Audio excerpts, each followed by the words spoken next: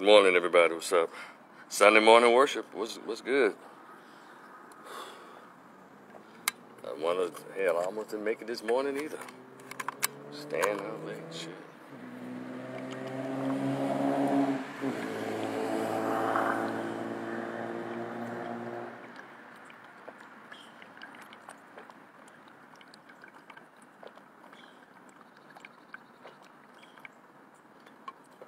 Good morning. Good morning. What's up? Whew. I'm telling you. No pain, no pain, no pain, no gain.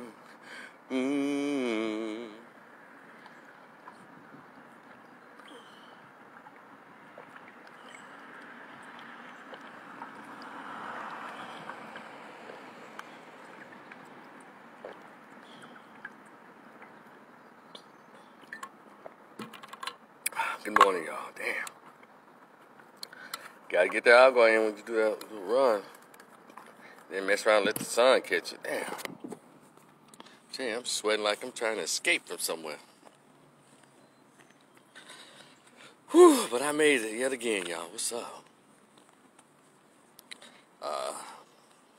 I'm not gonna let this be a long live. Here I go again. I know. I try to keep it under 20, 30 minutes, but I guess when I get on a roll, start talking about stuff, and then other stuff pops up. But you know what? 1 hour and 15 minutes. I'm going to try to spare y'all this morning. I know some of y'all getting ready for church. I guess going to the second service. What's this? 9:35. So some of y'all late for the first service. Shame on you. Whew. And, go ahead and make your reservations for the after eat spot. Because about 12 o'clock, yeah, you're going to be able to get in there in your favorite spots. Kiyoshi Miles, good morning. So, anyway, let me get started real quick. Y'all know how I do a little house cleaning. Let y'all know about the short story that I wrote. It's called The Greatest Pain Ever Felt. Conversation with an absent biological father who never wanted to be found. And I found out about him by accident at age 22 and talked to him for the first time, I think at 26, 27. He never wanted to meet in person. And that's so at age 39, I finally just worked up the nerve to look up some addresses that were attached to his name on the computer and the internet. And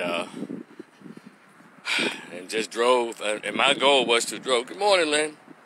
My goal was to drive to all the houses on that list to find out which one is his. And I did that because, hey, it's something I needed. It wasn't about him. It was about me.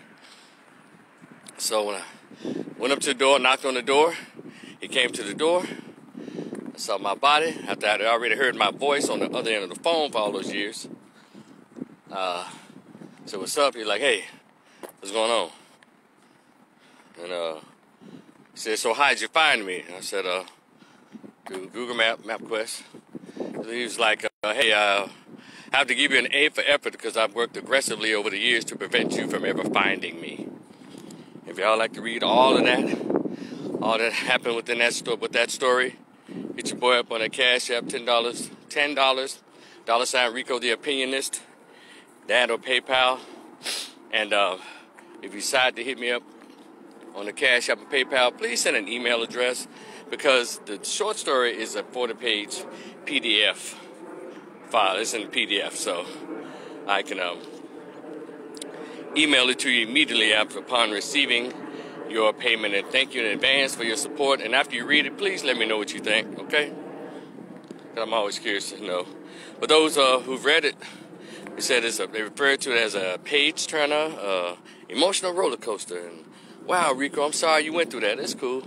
This part is, when you find out by accident who your fathers are. I mean, I guess it was a family secret or something, but my aunt spilled the beans. I was still a student at Grambling State University when that happened. Still an undergrad, or going into my senior year or something. And it was a sucky night that night. Just all the stuff I've been told, imagine being lied to. Almost like that Aretha Franklin song when Fantasia sings it, even when Aretha sings it.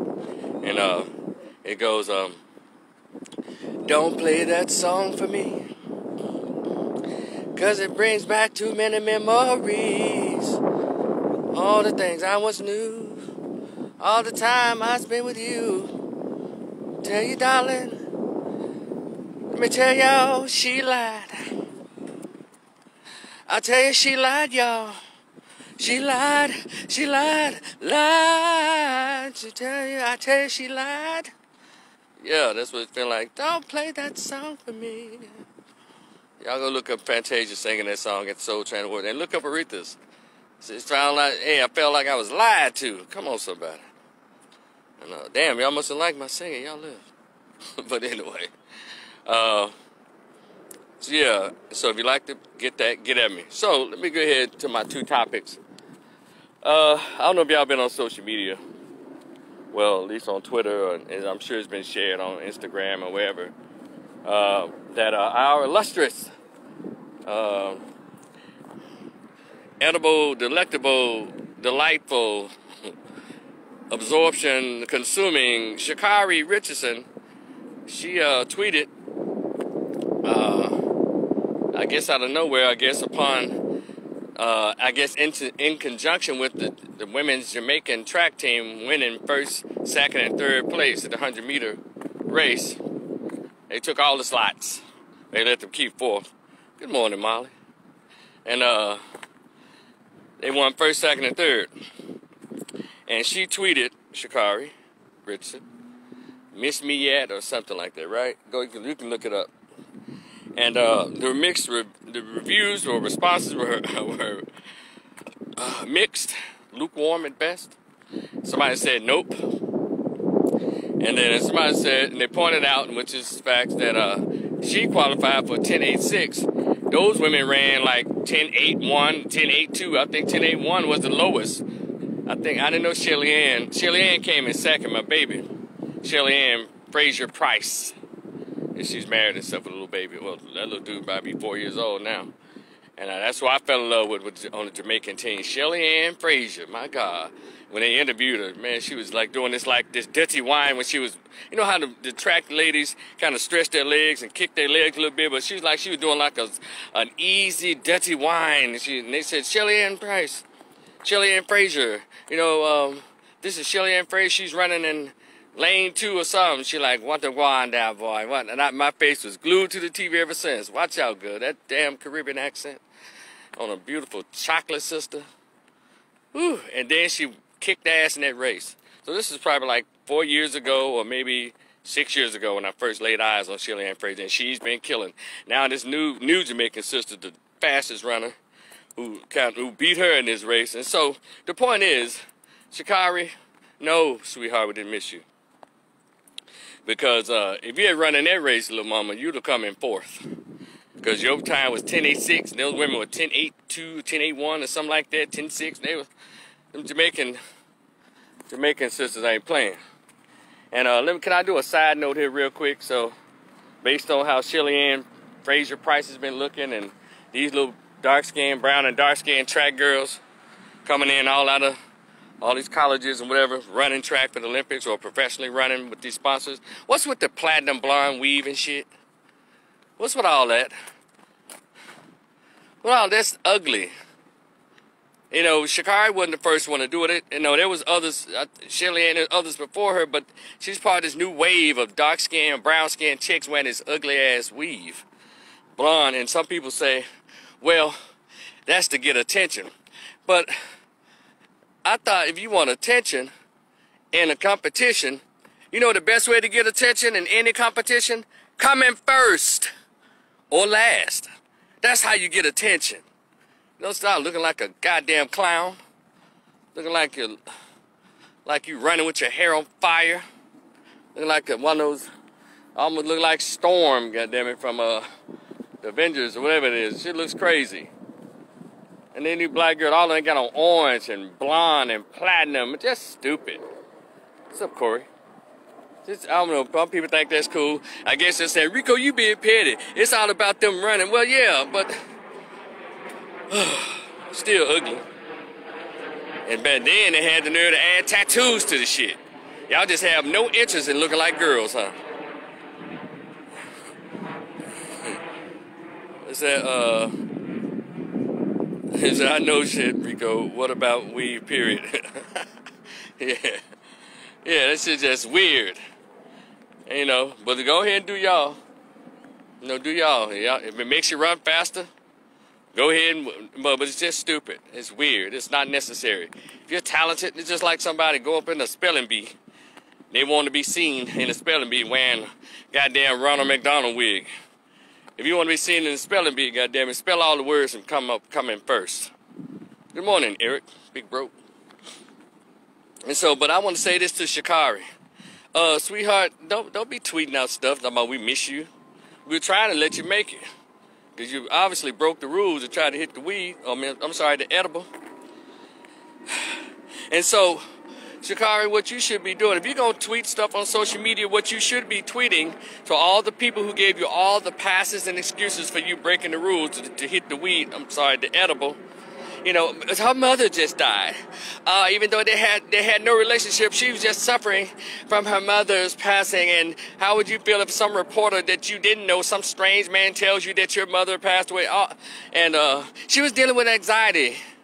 They gave her all of the Naomi Osaka, Simone Biles passes and excuses for making those kind of choices. And what you should be doing, Sha'Carri, is tweeting us on how well your counseling is going. Do what Simone Biles do. Show us a video of how you still doing no, she sent out a video showing that she's still flipping and twisting. So Sha'Carri, sweetheart, obviously I don't know if it's out of ego why you did that or attention starved. I don't know why you did that or put that tweet out there. But if you want to tweet something, show us video of you practicing for 2024. Show us you coming out of the therapist's office talking about those issues that the people said that you had, okay? None of them were PhDs. None of them were licensed clinical social workers. None of them were licensed professional counselors, but they all said that you're suffering from trauma and the pain of losing your mother and anxiety. And I in my head, you know, I said, I think she knew that smoke was coming from the Jamaican chick, and she like, shit, I need a reason not to get in that thing. Because she's going, at a 10.6, if she had improved up to 10.5, 10.85, or 10.83, what is it, 10.84, it still would have come in about third place. Those Jamaican chicks are not playing. So anyway, that's what you should be tweeting about, Sha'Carri, sweetheart, okay? You know, I'm just trying to tell you, because we still love you. Just get yourself together. Tweet about how your rehab is going, how your recovery is going, okay? What Molly said, but people got other people out here looking like clowns, telling Shim they look good. Fake love is real because her real friends would have told her. Thank you, Molly. He said a blonde ish is so ghetto. It's just ridiculous. Any weave is hood, unless it's like if you can have hair that looks a little something that looks like it can grow out of your head, black women. That's not a problem. Like your fro wigs and fro stuff, the curly, but all this platinum blonde and orange and purple and green, all this speaks of is mental illness. Tattoos and shit all over you like you just broke out of men's prison. Cut that shit out. But hell, they look like that in the women's prison. What am I saying? So next, let me get to this very touchy topic that our community kind of grazes over. They know it's there, but they don't like to talk about it. This young brother by the name of King Randall the First. He's on Facebook, Instagram, Twitter. He tweeted out his experience about being molested and talks about how child molestation is so prevalent in the black community, right? And also, if you've kept up with him, he's been on various blog shows, podcasts, and little TV shows, and they happen to be the only black one. Hold on, let me slow down.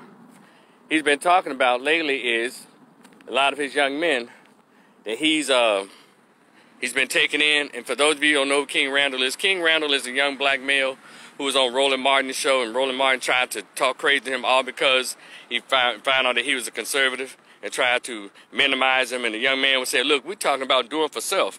And that dumb big face ass Roland Martin talking about some, what does do for self mean? These bought off Negroes are a mess. Somebody is paying you bills. But anyway, And he came out of that situation. Coach Cheese, good morning. Looking like they just blew up. His spot blew up after Roland Martin came across as attacking a young man who's trying to help, y'all brace yourselves, black boys. We seem to have a problem across the board with aid and mentoring and service to black boys. If it's not talking about single mothers or black girls, you don't need to be talking about no damn black boys. That seems to be the message of the narrative. And if you start a nonprofit, if you want to get some money immediately, say, I'm trying to help underprivileged girls and teenage mothers and single mothers, you'll get the money right away. You ain't got shit for boys except for a football and a basketball. No kind of mental health or emotional development. Well, this young man is doing mental health and emotional development. He's a young man himself, just 21 years old. And at 19, he was taking in young boys of the juvenile justice system and those who probably couldn't stay at home anymore. And so that's just the background of who King Randall is, and we should be applauding him. But it's so interesting that it's not the mass majority of the black community that's applauding him, all because of his political stance, because he's a conservative. And he never said he was and then conservatism these days is automatically connected to Trump. He never said he was a Trump supporter. He said he was conservative.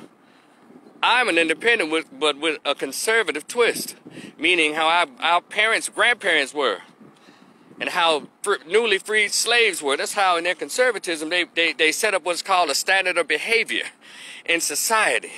That's conservatism. Young men are supposed to go out and work and hunt, gather, provide for their families. That's conservative talk. Young ladies are supposed to cross their legs when they sit. Young ladies, only thing open after midnight is 7-Eleven, and you know what? That's conservative talk. Thank you, grandmas of the world, when they were grandmas. Now we got these grandmas and GGs and shit. What kind of bullshit is that? A GG? Accept your goddamn rightful place as an elder, ma'am. GG, grandma, we all fucked up in our community. So, but anyway, so, and so that's the kind of conservative I am, in doing for self, because we had scholars that taught us this way back in the day. And so this young man, that's the script that he reads from. That's the script that he reads from. And so, who's this? GB, what's up? And so that's the script that this young brother reads from. And so it's very interesting. Whenever I see him on a program, it's always some conservative program, a white blog, a podcast. How come he has not been interviewed or a documentary done on him by BET or TV One, or why isn't he on these Hot 9 rap stations? He's a young black man. What? Well, so he has to have been in jail, and the young man did a couple of years in the military. He just said, "Hey, this is what I want to do." What's that? And what's that part of Alabama he's in? Damn, because he said there's nobody trying to help black boys in his little town, and so he just he decided to take it upon himself at 19 years old. So, and the black community have not embraced him, but they've embraced Cardi B. They've embraced the twerking for Meg Thee Stallion, but they want to embrace this young man who's doing something for other young men. Again, red alert, he's trying to help black boys. That's the problem right there. I said it out loud. I'll continue to say it. We have an issue in our race with black boys. And how the hell we going to continue our race if we don't have strong, developmentally strong, and mentally strong black men? Dr. Jawan Kajufu said, Countering Conspiracy to Destroy Black Boys, Volumes 1, 2, and 3. He said, back in the late 70s and 80s, if you want to destroy a man, you must destroy him as a boy. So this young man is getting broken boys, bringing them in his home. So, but it's interesting that he's always on these white formats, talking about black boys. And he says, well, you know, if others want to come through, but we know his focus is black boys. And so he gets on Roland Martin. Roland Martin could have used that time to become the greatest elder in our community. Instead, he found out the boy was a conservative. He would turn into a pure UD GIS boy. That's what my brother used to say to these old lame-ass beta males. What a GIS, guy-ass. My brother's funny. Boy. And got in his feelings. and wanted that young man to be the spokesperson for the entire conservative movement, and all he's trying to do is help black boys in his little small town, black town in Alabama. Or Georgia, I'm sorry. Is it Georgia? Alabama. Damn. Get my shit together. And so, so he put that, he's talking about in these white platforms about child molestation in the black community. And he wrote about how it's a lot of these young people who turn out to be gay are molested as children. And that is a cuss word in the LGBT community. See, when you throw in molestation and you throw in the foods, these foods that has poison, sprayed on them and they're growing, and it's processed food, and how when those foods are ingested into the body or into a pregnant mother's stomach and all of this, and she's eating these foods, it goes down to the baby, they don't understand the biological aspects of it. Meaning the XYs and YY, the chromosomes get all tampered with. And so not only does that cause, some type of, mutation or something that's going on. A lot of young children, a lot of babies are born, with limbs that are not growing in right, or limbs all messed up, as well as coming in, if the YYXX chromosomes are messed up, guess what? You got too much estrogen in a boy. You have something psychological going on, because whatever the mother ingests, it goes to the child and the formation of the child. He said, Roland, the worst enemy of the black man. Yeah. And so, and that stuff causes birth defects, right? And it's interesting that when a baby comes out with 13 toes, or an extra eyeball, or a short arm, they call it a birth defect. Because what's considered a perfect baby is all the toes, all the fingers, and the mind is developing, and all of that stuff. That's considered a healthy baby. How come when a baby is born not what we consider normal, he's born and he's acting out gay behavior, that's not considered a birth defect? Goddamn, Rico, you did it again. Now, are you just saying born gay is a birth defect? Well, I just compared it to what we all consider to be a birth defect. A baby being born without all the toes, and if they come out mentally underdeveloped, it's called Down syndrome and all this stuff. Then they come out thinking they're a girl or a boy, a baby coming out being socialized to think that they're a boy, and when they're a girl when they're a boy, and blah, blah. You don't think? And coming out with the propensity to like the same sex. Y'all don't think that's a birth defect? Okay, now that's why they want to talk about sex, child molestation. See, the LGBTQ does not want to have that narrative of, like Lady Gaga put it out there, born this way. No, yeah, you're born this way, but let's talk about what contributed to you being born this way. They say homosexuals are born. Say God, what is it? How they say? Yeah, God didn't create homosexuals. You're right. God doesn't create homosexuals. The food that the pregnant mother ingests creates that, because it starts messing with the biological development of the unborn, of the developing baby. So having said that, let's get into further what King Randall was saying. He was saying that he was molested as a child by a grown woman. That's another thing we don't want to talk about, how grown women are molested as hard, if not more, as hard as, or not more as men. When we hear about child rape, we always got a man's face up there, because for the longest time, we always looked at the men. And Big Mama knew who was touching on the little girls. One of her little lame-ass sons, he wasn't shit. He around there. She'll be out the house, but he's still there. Grandma's your uncle, probably like in his 20s or probably 30s, or just a sad-ass 40-year-old. As all the girls, his nieces and stuff, growing up around there, he around there touching and looking on the girls, looking at the girls. Now he's got there now, we want to pretend that Antoine Fisher wasn't a real book and it wasn't a real movie and he wasn't a real person. Anyone's ever read the book, ever watched the movie, or heard him speak? There's a woman that assaulted him as a little kid. So we got to get that together. And Big Mama keeps all the secrets. Hell. She knows, but won't tell it. And then the little girl grows up liking girls or hates herself, and the boy's growing up either liking boys, or he tried to be the biggest hoe in his junior high school and college, try to get all the pussy like it's just gonna run out. See, that's the problem. All that stuff. Now, he's trying to cleanse himself of what happened to him. So we don't, I always say in our community, we don't respect the science of psychology, human development and human growth. We don't pay attention to it. We just think people just develop on their own. Hell no, it's a lot of sciences to this thing.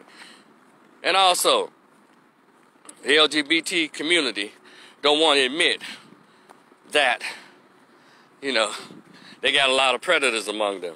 Because, you know, people like Billy Porter, who's on that show Pose, and he's always trying to get attention by dressing like a chick at the Oscars or the Emmys or whatever, Golden Globe, trying to out-woman all the white women there and all the women there. And he was recently on Tamron Hall talking about how he was molested and how the black community was so homophobic they turned their backs on him. But you know what he didn't mention and put in the emphasis on? Yeah, he said, I was molested by a man. Stop right there, Billy Porter. Lee Daniels. He said I was molested by a man. That means two things that happened at this part of LGBT. If he was molested by a man, that means same sex. That means he was molested by a homosexual member of the LGBTQ. And then also, if he was a child and it was an adult and it was a grown man, that's called pedophilia. So that means he was molested and assaulted by two members of the LGBTQP. How come he don't call out the LGBTQP for turning out children? Go to any gay parade. I've never been to one. You know, you see them on TV and stuff. They have children out there where these men are walking around naked. And also, you have these elementary schools where they have grown-ass dudes dressed like Caitlyn Jenner reading bucket nursery rhyme stories to daycare, kindergarten, first grades up to third graders, trying to turn them out early, normalizing in the minds of developing little babies and children. Then they want to push Lil Nas X all on everybody. Are y'all following the trend? When you want to destroy a man, you have to destroy him as a boy. When you want to normalize your foolishness or whatever you want people to know and love, you put it in their minds as children. And we act like we don't see this stuff. So my man King Randalls was just talking about child molestation, how it impacts the development, psychological and emotional development in children. And so some guy tweeted him, his name is, what's his name? God dog. Ray Nunez. .org. That's his Twitter name. Ray Nunez .org. Ray Nunez. That is 1,000% untrue, and it's very homophobic. See, there's that word again. When they want to, as Kwame Brown said, when they want to shut down the conversation, they throw a word out there. And homophobic seems to be the word that they think they're supposed to make everybody shut up. Well, thank God I don't believe in that word. The words I believe in, two words that actually happening in real time. Black malephobia, I created that. Black malephobia and heterophobia. Those are the two things that are actually happening. There's a hatred of black boys and black men for the sake of being black and being born male and straight. And being straight and male. That is black malephobia. It was called anti-black male misandry. The hatred of boys, the hatred of men. That's misandry. We need to pay attention to this stuff. So that's going on. So you're homophobic. All of a sudden, the conversation shut down. We ain't doing that no more. The shit is over. You ain't shutting us down with one goddamn word, homophobia. That doesn't mean anything to me. Because I'm not prejudiced against gays, people because they're gay. What I don't like is the politics of the LGBT. They think they can just shut everybody down. You got the game wrong. Those days are over. Those days are over. People are speaking out against this shit, and I'm glad, because this liberal left that y'all elected in this damn White House, y'all thought the right-wing conservative y'all thought that was bad, but we just ignoring all the bullshit that's come out. They opened up the asylum, they raised the tent in the circus, they opened up the cages at the prison and let all the weirdos out. Now your daughter finna go to a bathroom stall in the 4th grade with a grown-ass nigga in a wig. And it's going to be legal. And while y'all ain't paying attention, they're just sliding pieces of legislation, county by county, state by state, man, boy, lover, information. Man-boy lover laws. They're called NAMBLA. Y'all saw that on South Park. NAMBLA, National Association of Man-Boy Lover, North American Man-Boy Lover Association, something like that. Yeah, they're passing the laws, and we're just playing games. Got to shut this crap down. Nobody has a problem with people being gay. We just don't like the politics of these bullies. And you can't stop free speech.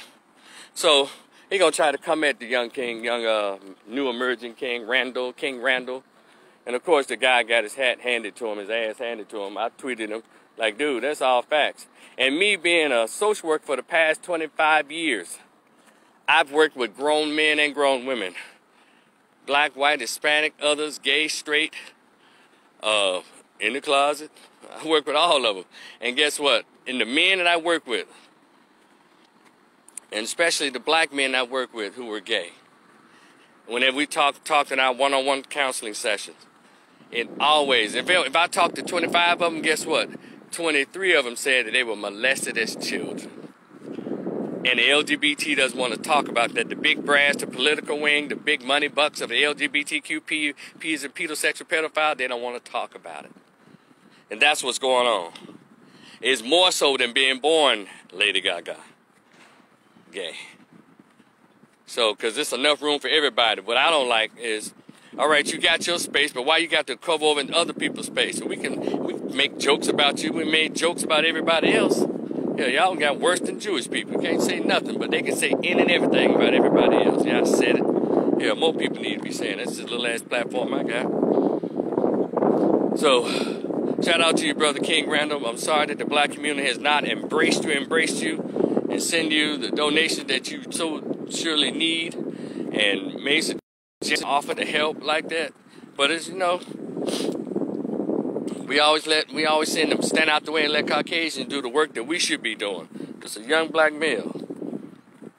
I'm sure he has some people work with him, but you think out of 40 million blacks, at least 500,000 of us are like, look, send the man 50 cents a piece or $2 a piece to make sure he has what he needs, and all the social workers in that area and the state that he's in, help the brother out. And he talks about the struggles of dealing with the parents of these boys that he gets out of juvenile custody, and those who say, look, can I live with you because my folks ain't trying to have me now. He's like, come on, man.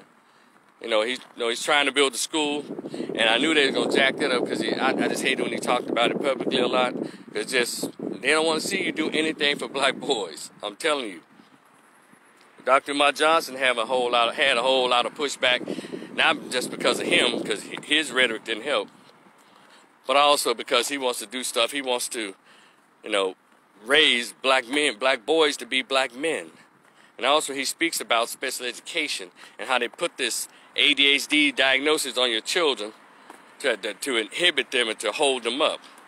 So if you don't want your nonprofit to prosper, say you're doing it for black boys only. But see, let me tell y'all something about this. And also pay attention to language. Hey, black people, I'm sick of you. Every time something happens to black folks, the first thing when you get a national platform, the first thing you say is, well, we have to do these things to prevent all this from happening to black and brown. Would y'all stop saying that stupid shit? Y'all ever hear brown people say, when something happens to them, we need to stop this from happening to brown and black? Y'all, black folks are stupid. We're so busy. We just want to be, man, we want to be cool with everybody. And I have to go in, I don't have to, but I do. When I hear them say black and brown, let's say, for example, this recent video is going around, this white cop is all on this black girl, right, for whatever reason. And this black dude gonna get his ass. These beta male simps, I'm telling you, god damn, they're plentiful. Well, we have to stop this behavior because these cops are all out here trying to get our black and brown kids. But I said, I responded to him. I said, there was no brown people out there on the ground being tackled by the police. That was a black girl only, fool. And they don't seem to understand. It's like it's a script we're given and we can't shake it. And some of us are not, we're not bright. We have college degrees and professional certification, but we don't have common sense to, man, for a dog to sneeze with. God damn. Whew. It's not, because they do them. And nothing against Mexicans and Latinos and all that. But they built the fence around their group. We act like we can't build a fence with our own goddamn nails, hammers, wood. Like we scared to have our own or something. It's okay to speak about yourself. It's all right. It's not against the law. And when them motherfuckers, like I said, when they holler they slogan, they say, they say when they're doing them, they say "Viva la raza," meaning the race. They don't say "Viva la raza negros." They don't say that, dumbass. What's wrong with black folks? It's embarrassing. I swear we get dumber by the summer. Now y'all know what I'm talking about when I say there's people in our communities with big platforms. And also, number 2, I need you for the 50th goddamn time, and mainly black chicks, to say this. Stop saying people of color. No, women of color and, men of color. No, it's not people of color, goddammit. We are black people. We are infinite, by which colors derive. See, if you read the books of our scholars, we would have to be saying this slow-ass shit in 2021. We just ignore all the works of Dr. John Henry Clark, Dr. Ben Yakahana, Dr. Ivan Van Sertima, Dr. Amos Wilson, Dr. Frances Cress Welsing. We just ignore all the works of the scholars who died poor trying to teach this so-called woke-ass generation of black folks. It's weird. It's beyond annoying. It's beyond annoying. We are not people of fucking color. We are black folks. We're the only ones who can make color. God damn. Don't know your history. Don't know who you are. Therefore, you don't know who's you are. Letting other people tell you, people of color are minority. And they sound so intelligent. So we try to speak to appease white folks. We don't try to speak to appease God. Oh my God, let me stop right there. I'm gonna have to repeat that. We try to speak to appease white folks. We never try to speak to appease God. And I'm not even a religious dude. I believe in God and nature, and the two, in reality. This ain't no Bible stuff. This is reality, common sense. Man, something wrong with the Negro in America. Weird as shit. This behavior. They want to sit back and debate the goddamn Willie Lynch letter, and we living it every goddamn day. That wasn't a real letter. He wasn't even a real person. Well, explain this goddamn behavior then. Yeah. We can't act like, and it's okay to have your little white friends and have sex with white women and have sex with your white men. It's all, you can do you. But see, that kind of confuses things. When you start talking about black issues, but you laying down with a white woman and you laying down with a white man. I don't care who you lay down with, but I'm just saying, when you jump the fence, move on and shut the fuck up. Your issues are over. You've conceded. You've waved the white flag, no pun intended. You've gone on over to the other team. You understand how this works? We are at war. Europe versus Africa. Always. Now the Asians have gotten in the war. They've double teamed Europe, Asia, and against Africa. That's what this stuff's about. We're going to get it one day. But anyway, I just wanted to share that. I had something else I want to bring out, but I don't want to muddy it all up because those are the main 2 topics. But I may come back in the morning and talk about this particular issue. Again, if you have not purchased my short story, hey, go ahead and check. It's only $10. 40 pages of me talking about, the greatest pain I ever felt, the conversation with my absent biological father who never wanted to be found. Man, and it was something too. It's only $10. Cash App, Rico the Opinionist. And if you decide to purchase the short story, please send an email address with your Cash App payment so I can email it. It's in PDF format only. And I think some people who bought it, they probably printed it off and buying it on their own. And, so they can, I guess, flip the pages they read. But anyway, I appreciate the support in advance. And I do have a topic that I want to talk about in the morning. Concerns my beloved Grambling State University. It might be a petty moment to some people. It's just some observations I like to make. There's certain things I see, and other people see it, but they pretend they don't see it. But anyway, I wouldn't be me if I didn't see it. You hear me? And speak on it. Y'all enjoy the rest of your Sunday. Yeah, enjoy your families and stuff, and enjoy the rest of the day. We'll talk later. Peace.